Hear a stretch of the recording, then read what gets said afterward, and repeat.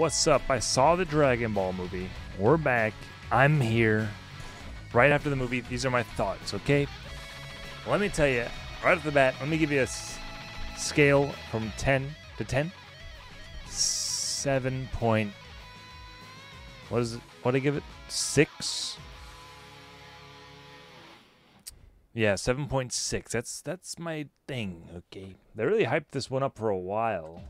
I liked it, though. It was good. It was a solid Dragon Ball movie. I was just, it's hard to top Broly. That was such a good one.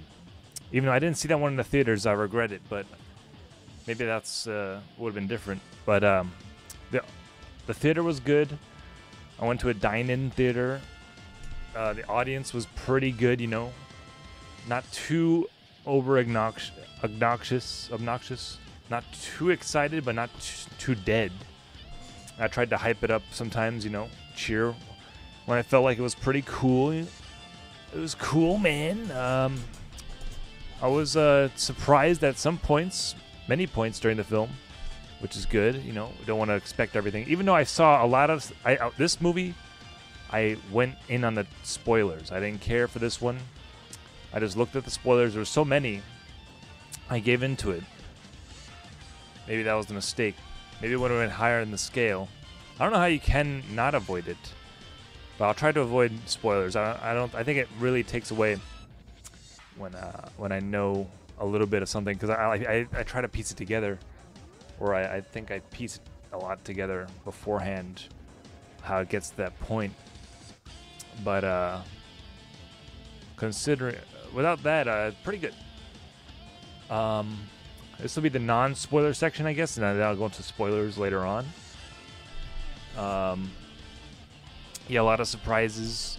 Not too many boring parts, if at all. Pretty moves it right along. I'm not sure how long the movie was. I was there for about 2 hours. It seems like a usual movie. Yeah, it was good there, without spoiling anything.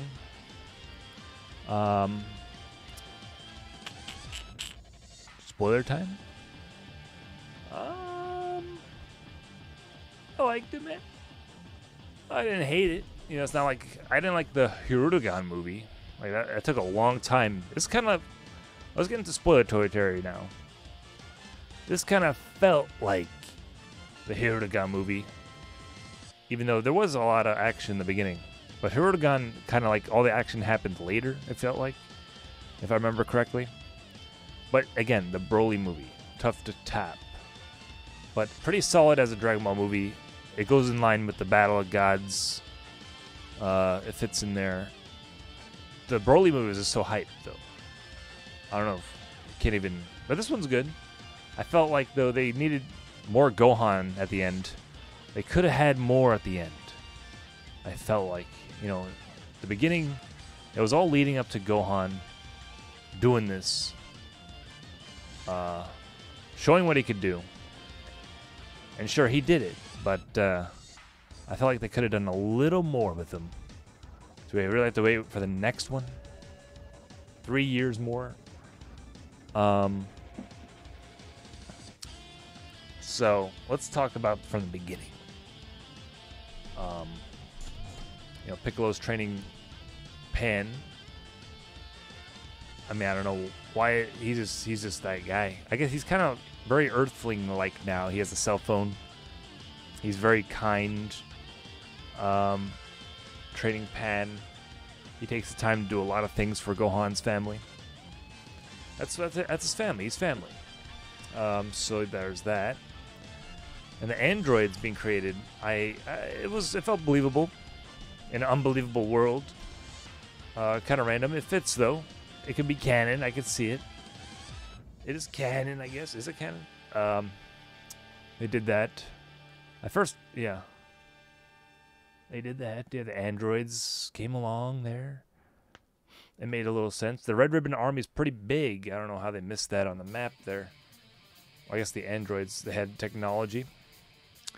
Are they just going to keep popping up? Or is this the real end of them? Probably the end. Well, then you have Super 17, SGT.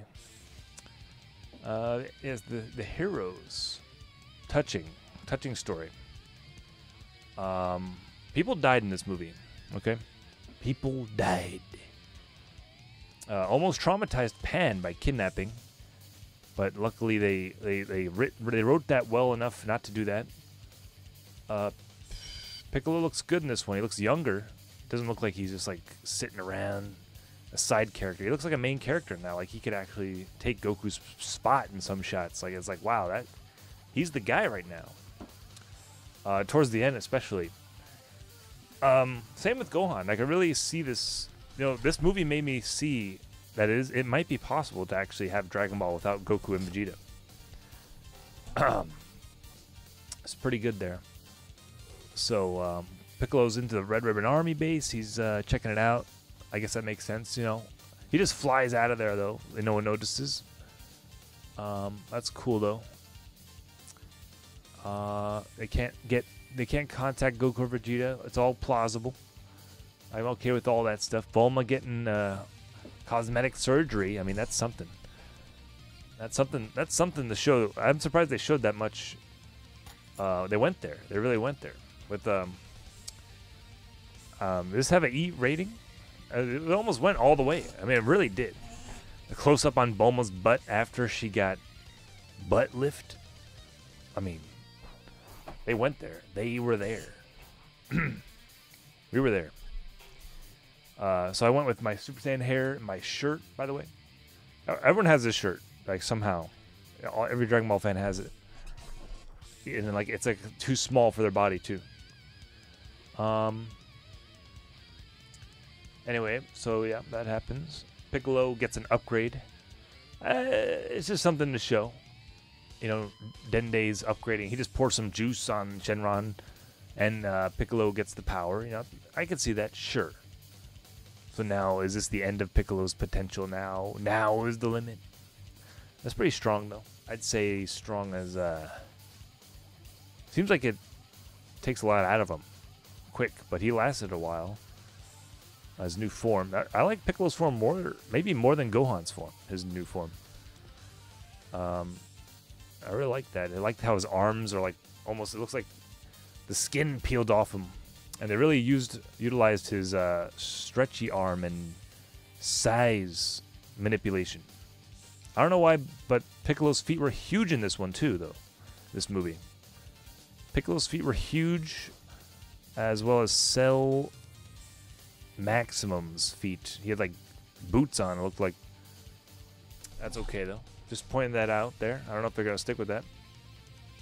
I don't know why they went there. Maybe Piccolo just resizes his shoes now. You know, they're not... He has that ability, I think. He can just do that. I don't know why he chose that route. Maybe for stability. To be more stable in a fight. The feet. I feel like I've said this before. But, yeah, the androids are pretty cool. I like them. They have their own uniqueness to them. They look like Cell Juniors a little. I thought they were going to be absorbed or something. But, you know, Maximum Cell was cool too. Too bad it was really hype and kind of a horror feel about it when he was released. Maximum Cell. I was getting really hyped for the battle. I was very interested in seeing like what kind of personality he had. But Cell, he yelled a lot. He yelled, "Oh!" And I guess that's because he wasn't really ready to be released yet, so he kind of didn't have a personality too much. But it was cool to see him. He had it was kind of like how Krillin imagined Frieza's form would be.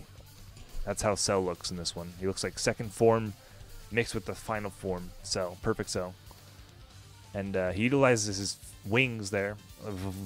He actually used that in a battle. That was cool. It really was like a boss raid battle for an MMO or something. Pretty hype. The crowds cheered a lot. Not too much. I cheered at parts where it was silent. No one else cheered. But then people laughed at parts where I didn't really laugh. So it was that we were just on opposite sides there. But you know, it was fun to hear them laugh at. So I was interesting to see what they thought was funny. I was like, okay, they liked that. They really thought that was funny. I don't know. Really? But anyway. I don't even know what the joke was they were laughing at.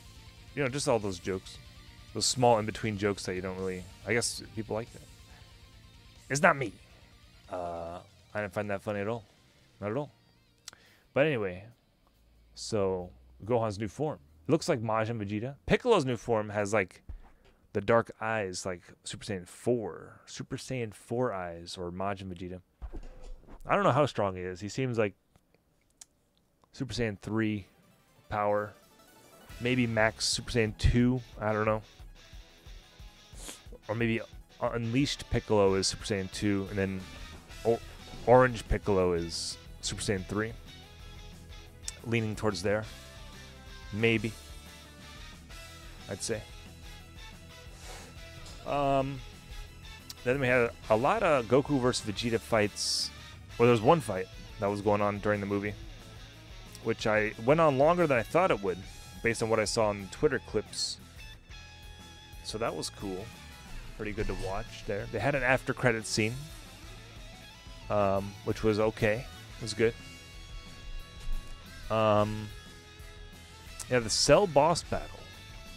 People died, okay? All the Red Ribbon soldiers, they all died, I think. They were all caught in the blast.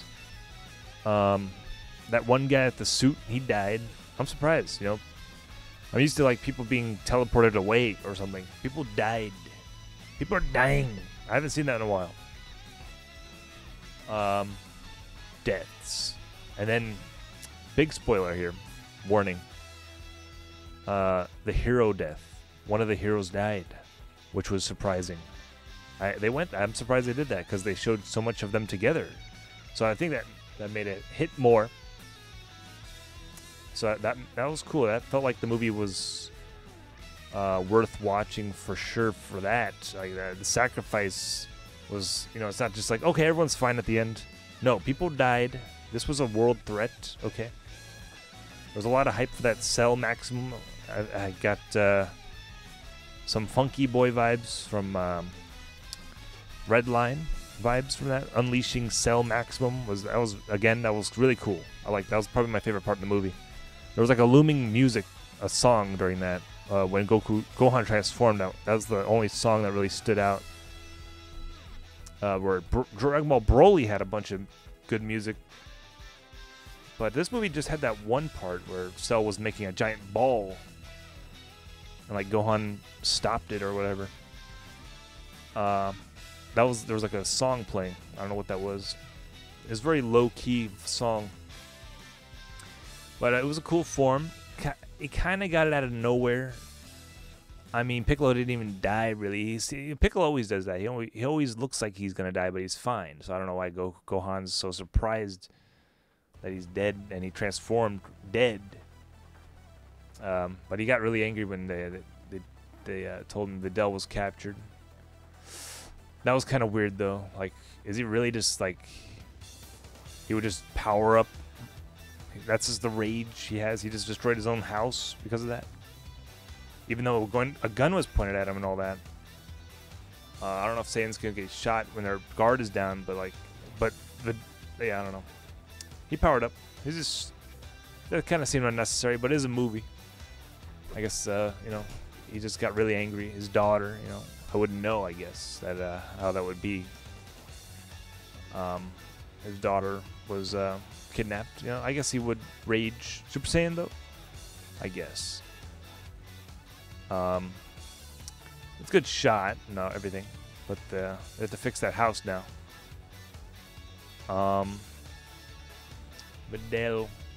Pan. Videl seems like a different character entirely from her teenage self. I guess that happens with age. I guess she just went through a complete character change. Like she was angry and like kind of sassy, and a fighter. Like Chi-Chi never really changed. She was nice. Oh, actually, she was nice when she was younger, I think. But now she's more so angry. Usually. Maybe that's what's happening. But reverse for Videl. I never got that, though. I guess, you know, that happens. She was humbled. Now, once she figured out who Gohan was, really, it kind of settled there. She got humbled a lot. Maybe that's what happened. And giving birth, that does it. Okay, fair enough. But anyway, yeah, Gohan's hair is huge in his new form. Yeah, it's like Trunks. Trunks is God form. It's similar to that. I like this one better though, for sure. It's got like the Ultra Instinct gray. It's very similar. I wonder if that it's similar to Ultra Instinct, has something to do with it. Maybe Gohan also was hanging around a lot of gods and powerful people during the Tournament of Power, so maybe he felt that key, got used to it, to go into that form like Trunks did in that short amount of time. So that's all believable when you think about it. But yeah, the Gohan battle was very short though. I thought Cell was gonna transform, but then again, he wasn't fully ready, you know. But I guess then they would have had a fight.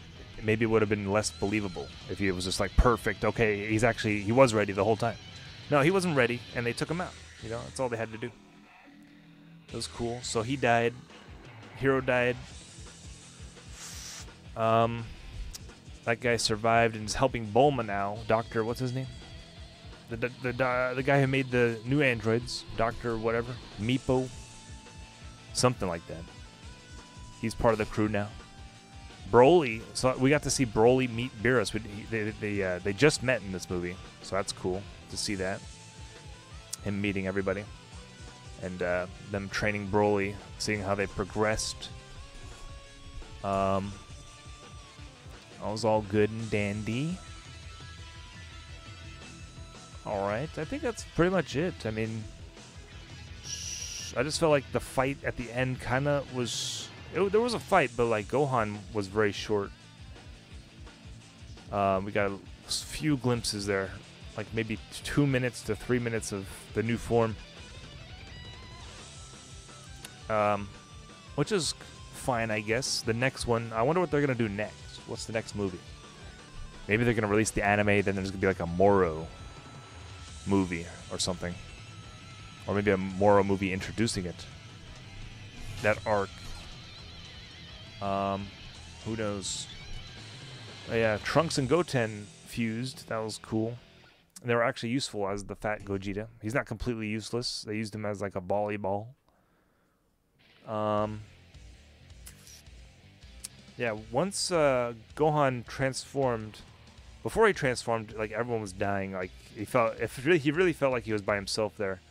Once Piccolo and the others like chimed in real quick, and then they got slapped, and then Gohan was like, "It was it. You have to do something now, Gohan, or else this is it. You're the only guy, except for like Tien or something, but they're not gonna do anything. How many times can you stall?"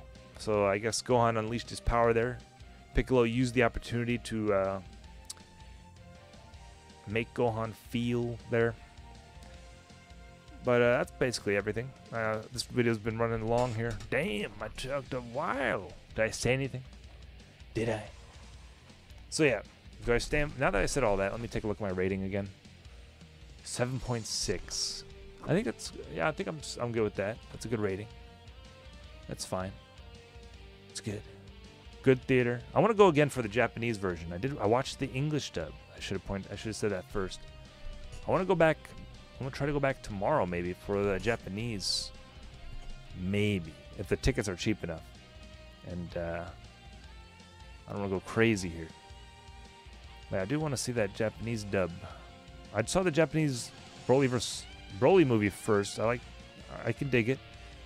The English dub I got used to. The first couple minutes there, I wasn't liking it, but then you just forget about it. You just accept it. You get used to it, and it's all good. You don't hear anything anymore. It's all normal. Loved it. Pretty good movie there. So good enough that I'll see it again, probably. We'll see. In Japanese. I said I was going to see the Batman movie again, but I didn't. So this one I'll probably see again. We'll see for sure. I think so, though. I really am interested to hear how the Japanese dub is. The voices. I could wait for the clips, but or maybe I will watch the clips on YouTube. We'll see. It's good. They made Piccolo really cool. I'm really glad how they made him now in this one. He seems like a main character for sure. He looks really good in this. Really good. But yeah, that's all. I'll end at that. That's good. That's all I'm going to say before this video is like an hour. So go watch it, guys. I was going to bring my dad, but I didn't do that. I went with a friend instead. That was good. That was a good decision there, I think. There's a lot of... My dad wouldn't have liked the beginning, for sure. Even the ending, it wouldn't have been worth it for the ending for him.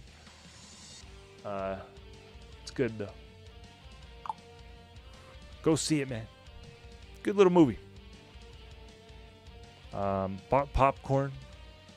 Too much popcorn. Too many nachos. Too salty. Too much soda. Wasted it.